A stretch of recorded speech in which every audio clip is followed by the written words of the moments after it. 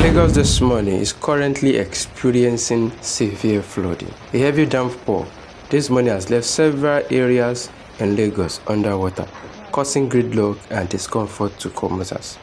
The Iyana-Oworo, Olopo Meji area leading to Mainland Bridge is one of the worst affected areas.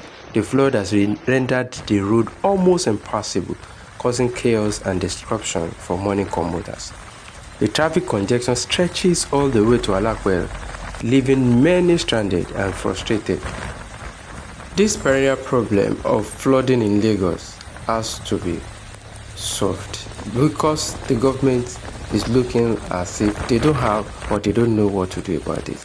But something has to be done so as to make lives and properties in Lagos safe after heavy downpour of rain.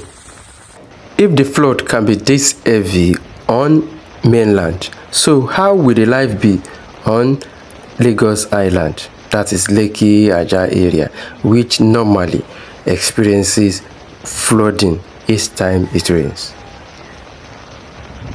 What is your take on this? Let's have it in the comment section.